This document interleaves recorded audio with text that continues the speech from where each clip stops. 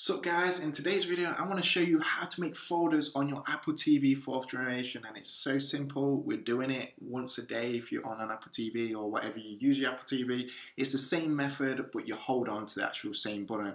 So I'm actually going to put Angry Birds Go and I'm going to put this karting game over here, Beach Buggy Racing, both in folders. So all you do is pretend you actually open the application, and then you want to hold on to it. Make sure it does a little wiggle on the animation like you see on the TV screen, and then you basically gently go over it, and then automatically it does a little box, a small box and then a big box. This is your folder.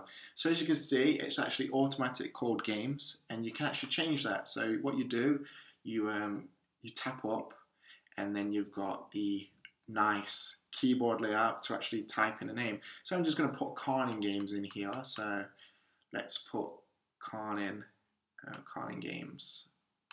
See if I can do it pretty quick.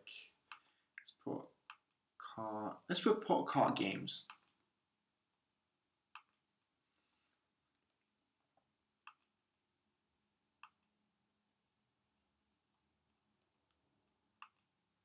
And there you go, that's how you change the title of the folder.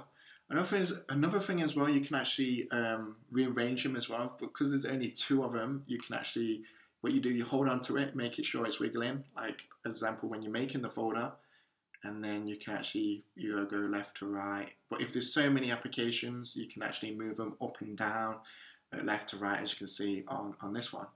So say if I didn't want an application in a folder and I wanted to remove it. So say, I don't know, say I'm always on Vivo and I didn't really want it in a folder. So what I can do is go into the actual folder itself and actually click on Vivo, so make sure it's wiggling, and then you basically gently take it out of the box, take it out of the folder, and then boom, it does an automatically animation to go on your home screen, and there it is on your home screen. So that is how you make folders on your Apple TV 4th generation.